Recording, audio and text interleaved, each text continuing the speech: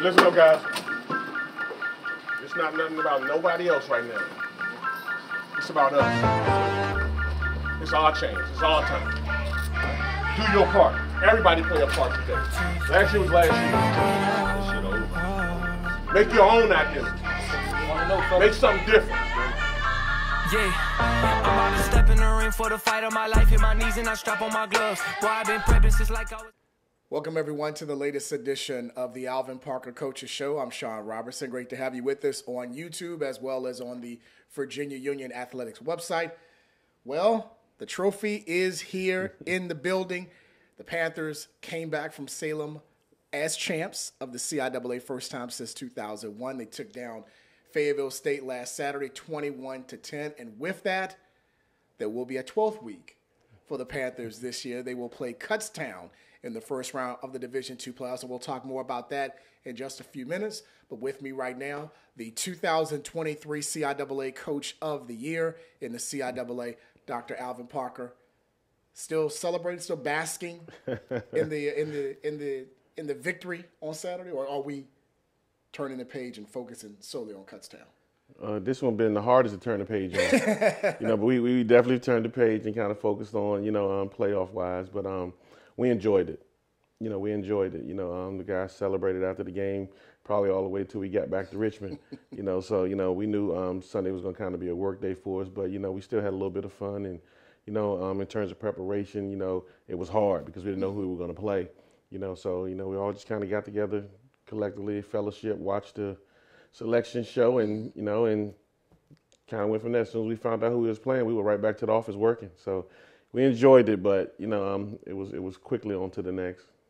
What did it mean for you personally? And I know we'll talk about what it meant for the team and the staff, but for you, played here, has had success here, but to finally be the guy to bring back the championship for Virginia Union at your alma mater. How special was last Saturday down in Salem? It was kind of something that I felt, was going to happen when I took the job here. Mm-hmm. I knew that we were going to be chasing championships, so I wish it didn't take as long, so to speak, but, but we got over the hump. We've been close every year, mm-hmm. and I feel like we've been doing this thing a certain way, and we built it a certain way. And when I say we, I mean everybody that's been involved. I've had a great group of coaches here with me. I had a bunch of dedicated players here with me, and I had a solid administration that, have done everything that we pretty much have asked. So, we've done a while with building this, and I'm glad with where we've come to. And the administration was here on last week's show. President Dr. Lucas, also Coach Taylor. They knew what it meant for you. You emphasized play for 11.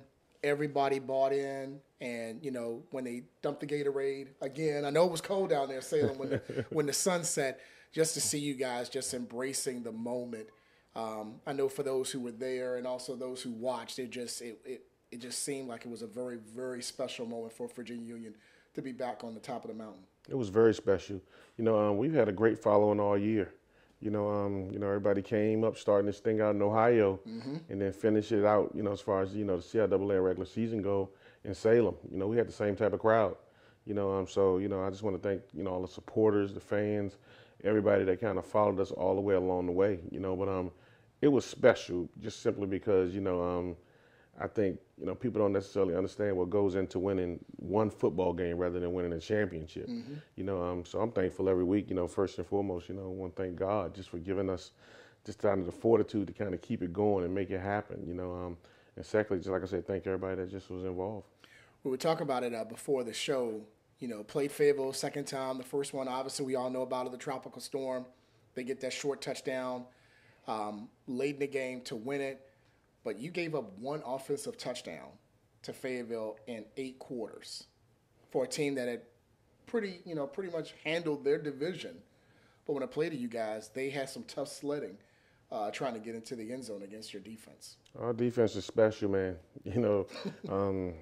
Coach Pointer and the rest of them guys do an amazing job, and those guys over there that play on that side of the ball do an amazing job, and I just don't think they get the credit they deserve, and I don't know why the numbers are ridiculous, and so it's just, but you don't hear them talked about enough, so, kind of even as far as like, when the NCAA kind of announced our name, you know, they said very bit about our defense, you know, who like I said, who's ranked pretty much in every category in the nation in the top. So, you know, and I mean, that even the one touchdown Fayetteville got in the first game, you know, it took them four tries to get in from the 1 yard line. You know, and this time we held them to a field goal. So, you know, like you said, the numbers are the numbers, you know, and I'm extremely proud of those guys over there. And I know some people had kind of trolled some Twitter followers about defense and, you know, travels and everything like that. So I'm going to go with Fayetteville State because their defense is good. And yet you see the numbers posting Virginia. What I think we said was you were in the top 10 in like 9 or 10 major categories. Correct. In Division II, and you still lead the country in rush defense. Correct. This year. I mean, that's all that need to be said about what you guys have done on that side of the ball. But yeah, like I said, we got some extremely special players over there. You know, and those guys take it, you know, upon themselves to make sure they bow all the way in. You know, any type of new opponent we see, them guys take it upon themselves, like I said, to just lock in and make it happen. You know, and our guys over there do a great job of putting game plans together, and the guys do a great job of carrying it out. So, you know, I'm excited to see how those guys play this weekend. And we talk about, obviously, the offensive side of the ball. You got 3 touchdowns. You got the touchdowns by Jada. He has 2 scores. And also Christian Reed with the quarterback sneak. It seemed like you guys, again, controlled the line of scrimmage against Fayetteville.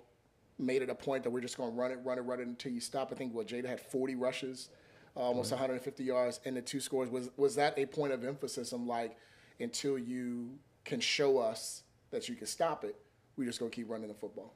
I think at that point it was kind of doing what we do best, not necessarily worrying about what they could stop or what they were not good at. You know, it was doing what we can do best. You know, and I looked up, and you know, after the game, I think we, you know, had the ball for about 42 minutes of the game. You know, so you know, that wasn't the game plan going in necessarily. You know, the game plan was just to be the best us, and you know, so happened that you know that best us was controlling the clock. You know, and you talk about 42 minutes, you know, holding the ball in the game is. I've never had that. I was going to say, you're going to win a lot of games if you can control it for 40-plus minutes like that. So it was kind of there. We're going to talk much more about the Panthers' playoff opportunity this weekend. They're going to make another road trip. They've been fairly successful on the road this year. We're going to talk about that as they got Kutztown this weekend. But we got plenty more coming on the Alvin Parker Coaches Show. We're going to talk to some of the coaches that played an integral part in the Panthers' success this season and hopefully continues this weekend in the first round of the playoffs. That's still to come here on the Alvin Parker Coaches Show. The styles you want, the brands you love, with the service you deserve. Better Menswear. From formal to casual wear, we carry quality men's clothing at sensible prices, where fashion and service meet affordability. That is Better Menswear. We're back here on the Alvin Parker Coaches Show. Normally at this time, we have the players come in, got our Players Lounge segment, but right now we got the Coaches Lounge segment, and we're going to focus specifically on the defense, the guys that really have done a great job all season, as Coach Parker mentioned in the first segment, nationally ranked in the top 10 in 9 major categories.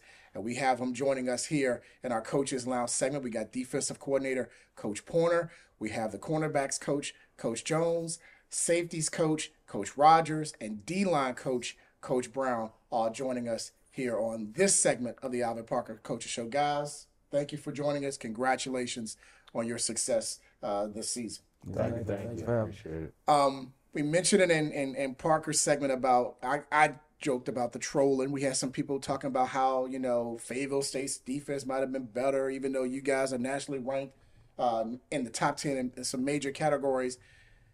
Do you kind of use that as fuel during the course of a week to get ready for an opponent, given the success that you have had? I mean, you always want something to fuel you, but when you know, it's not like you don't hear it. Yeah. But the numbers have spoken for themselves this year, what you guys have done on that side of the ball. Yeah, I said we do use it.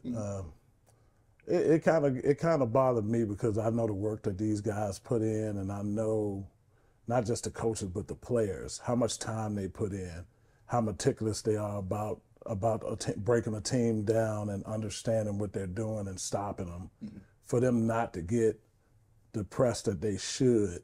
And yeah, I use it. I tell them, hey, this is another opportunity to show them and to show everybody that you're the best. And we talked about it before we came on. Fayetteville State, solid team, great team, won their division. Offensively, they have been good all year, but when you hold them to one offensive touchdown in 8 quarters, I mean, what does that say about you guys and how you've been able to really lock in on that particular opponent this year?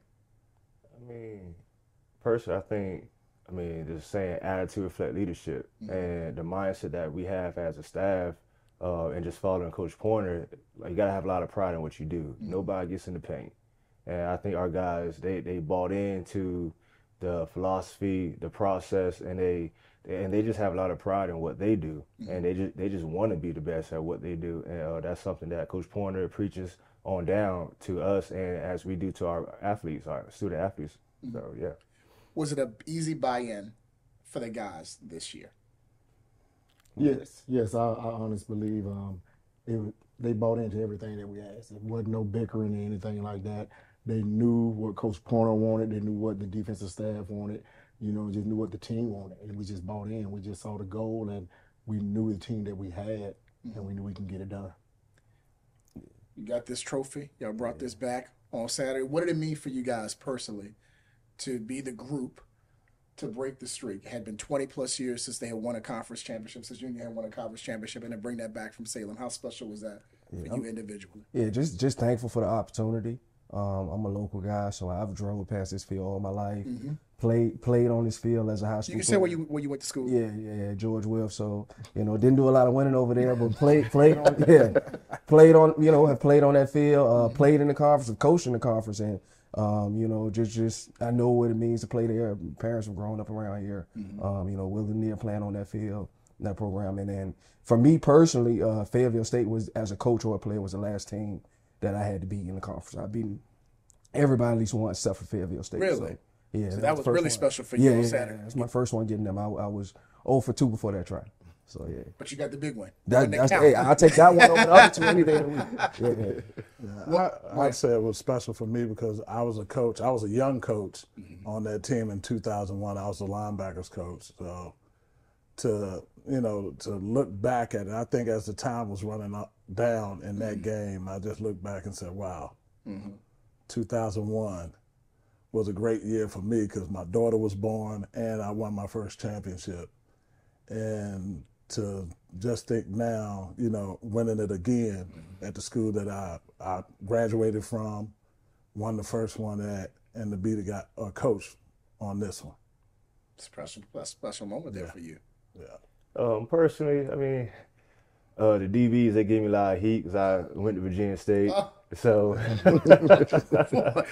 but honestly, just seeing the guys celebrate and just be happy and just see all the work that they put in throughout the season just come all into one, and just watch them have fun and just play freely and just enjoy each other, the brotherhood that they've made with each other.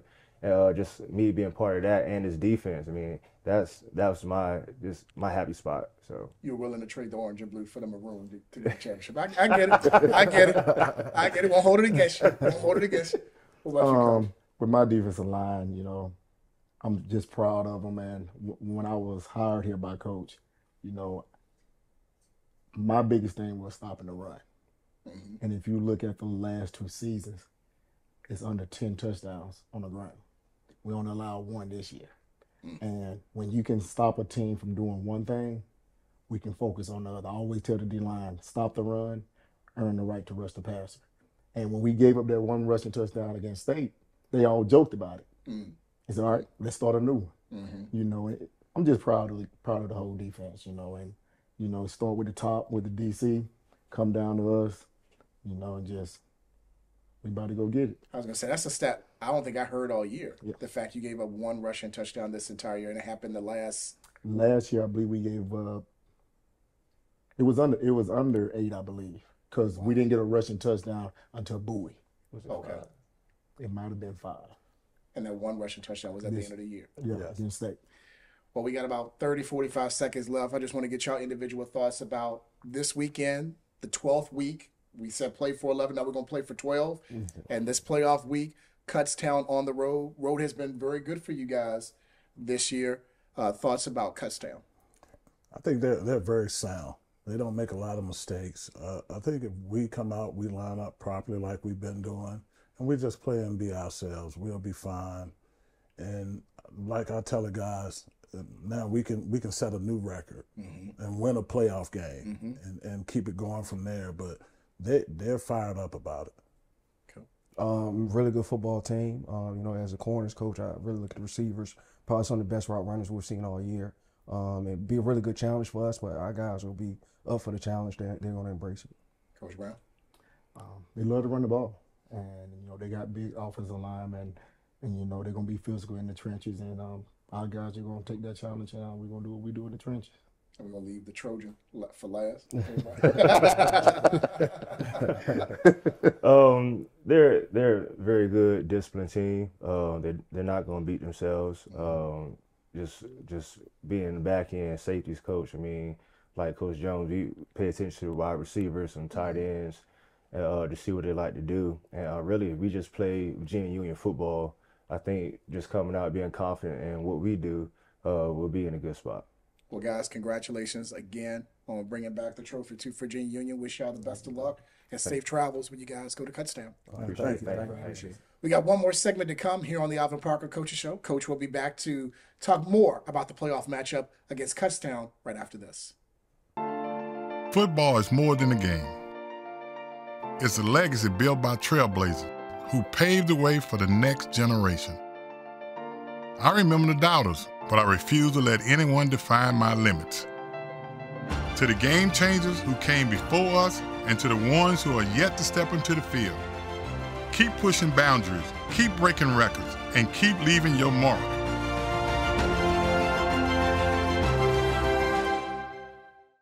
All right, back for our final segment on the Alvin Parker Coaches Show. Again, big thanks to the defensive coaches of Virginia Union joining us in our Coaches Lounge segment as they get ready for a playoff matchup. Second year in a row, Virginia Union in the Division II playoffs. This year, they're going to make a trip to Pennsylvania to play Kutztown.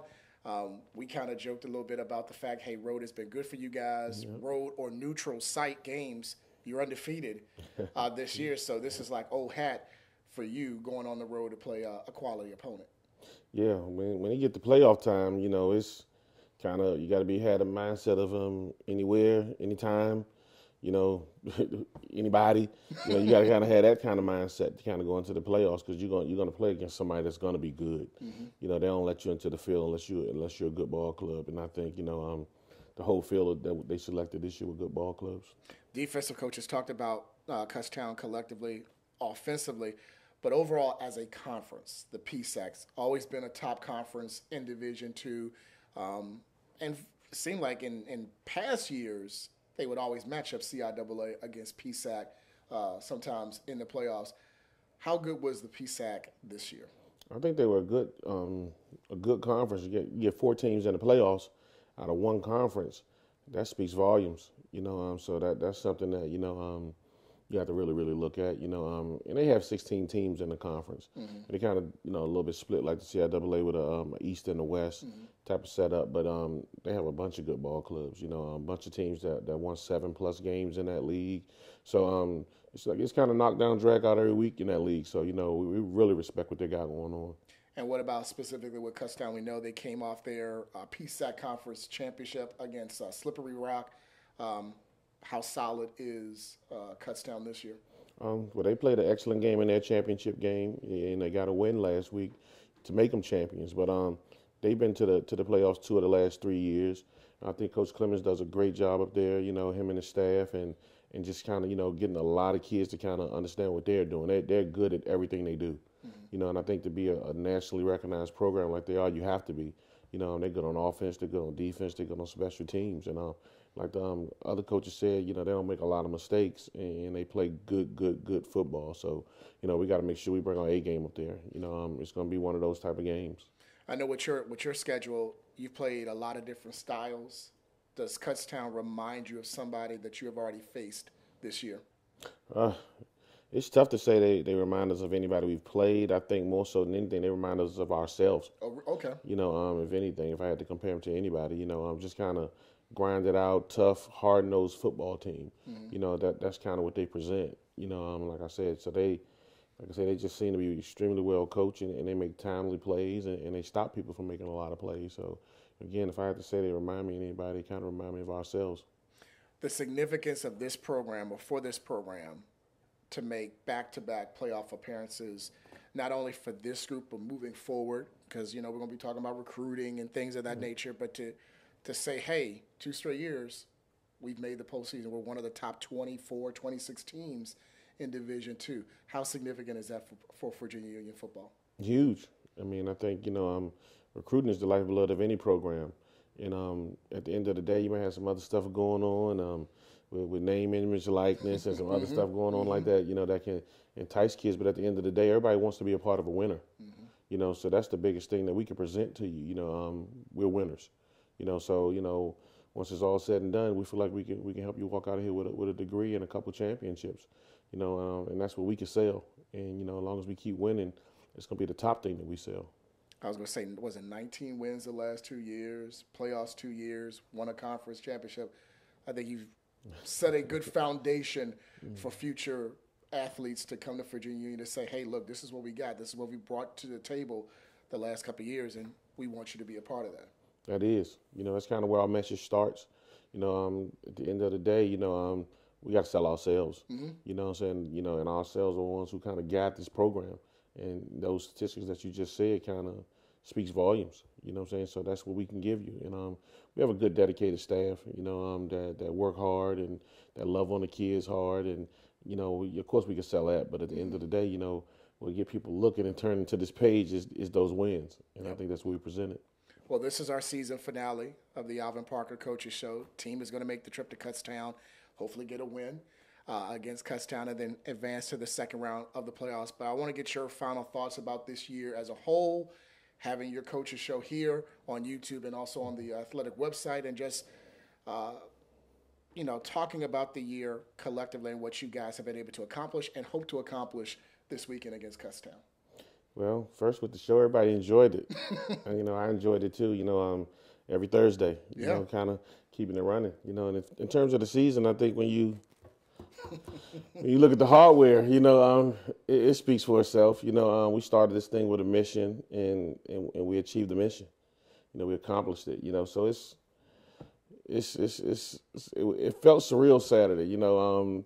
Kind of out there with the lights shining down on the field. Fireworks and all of that, the fireworks going, all the guys just jumping around, celebrating. It just felt real good to see it all come together. And I was extremely excited about it. And again, we got the hardware to show for it. CIAA champs, Virginia Union University.